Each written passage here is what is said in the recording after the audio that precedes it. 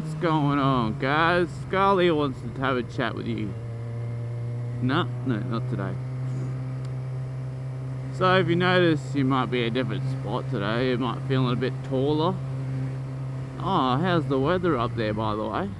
It's a pretty lame joke. Okay, almost hit him. But yeah, so I decided to put my camera mounted on the top of the helmet. I think a lot of vloggers do it, and I like the picture. I didn't know how it would look on my helmet because I have a showy, and everyone does it with like shark and stuff like that. It's got a big vent on the top of it, so I had to like work around that. So, but yeah, I got it to work and been testing for a couple of days and see how it goes, and it looks pretty cool. No, I can do this instead. So yeah, on my way to work today, just thought whatever I'd catch on camera, I'd catch on camera.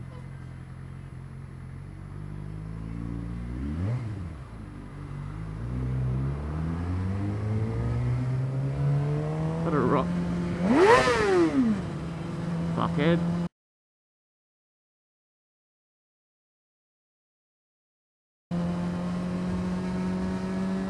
Got a ride day coming up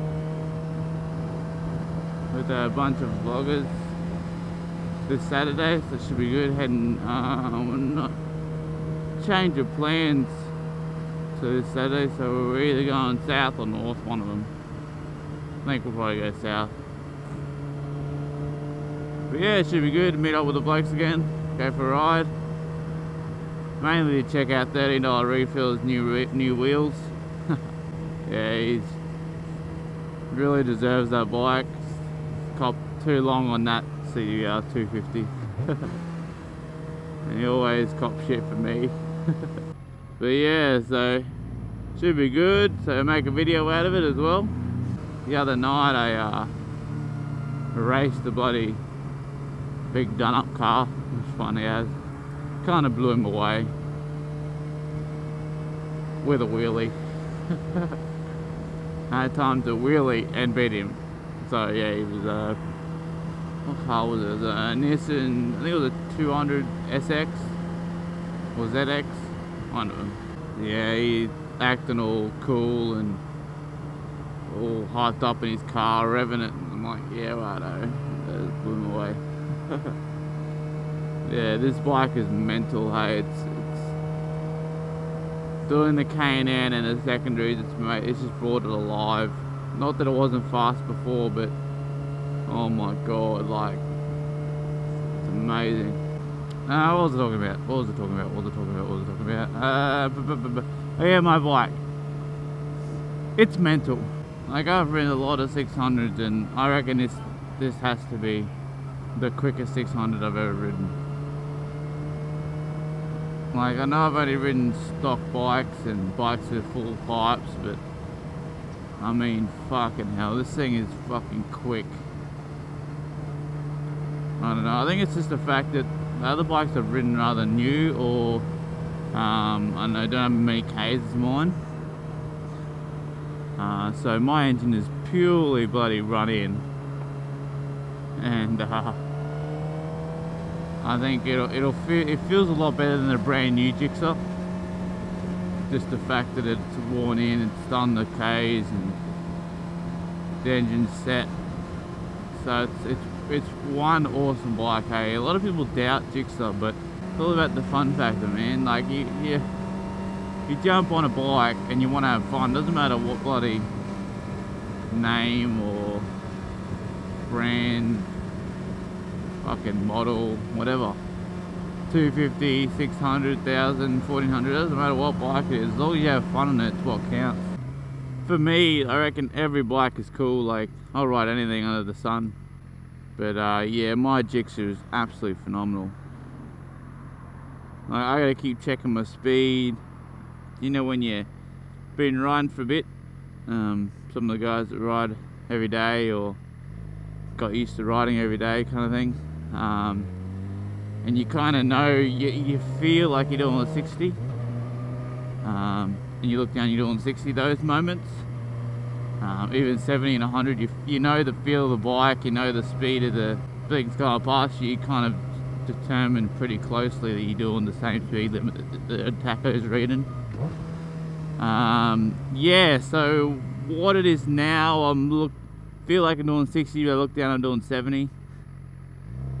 Feels like I'm doing 70, it looks like, it feels like I'm doing 70, I'm doing 90. Yeah, it's kind of like that. So it's really a bike that shouldn't really be on the road. But then again, it's fun as fuck, man. Like, it's mental. It's so awesome though. Like, I know you got blokes out there with leader bikes and 636s and everything with the more torque, but a 600 Super Sport is absolutely brilliant for whatever you want it to do. One day I will probably get a leader bike, but probably not until I can fulfill my capabilities on this one. I think that'll be my plan. But like, I've ridden leader bikes and they're so much fun. But like I say, every bike's fun, man. It's whether you enjoy it or not, or you feel comfortable on it. I hear the people that buy R1s as their first big bike.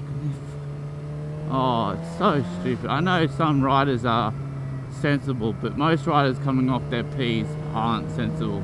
Like, I think I'm against myself when I bought this bike. Like, until I could control the power around the city, I was kind of scared of it. And then I could control it and know what it does and know how it reacts and get used to the bike. Then I felt confident in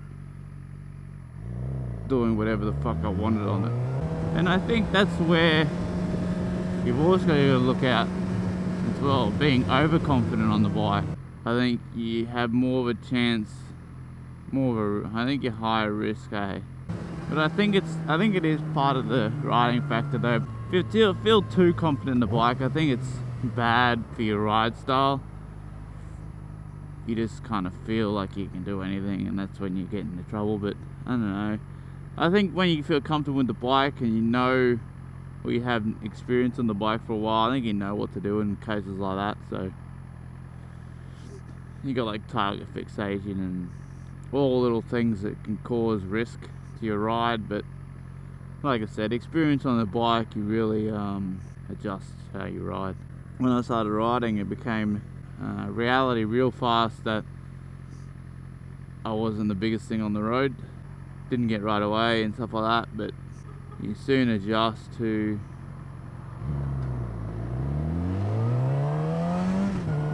how the road users view you on the road. But yeah, it all comes down to how you react on the road and how you react to the stuff that goes on the road too. Anyway guys, I'm going to continue on to work. I'll see you at the next vlog. Keep an eye out for my my video for our weekend ride. Have fun guys. See you.